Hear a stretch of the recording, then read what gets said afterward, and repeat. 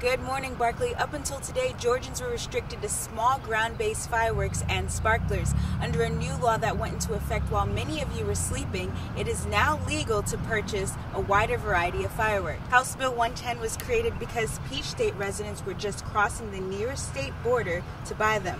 While you have the convenience of shopping in-state, businesses had to pay a $5,000 license fee to sell fireworks, along with extra taxes for each sale.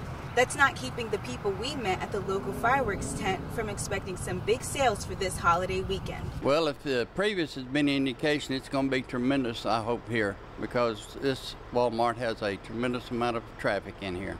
So we're looking for a booming business. TNT Fireworks have tents set up all across the state, including here and on Wrightsboro Road.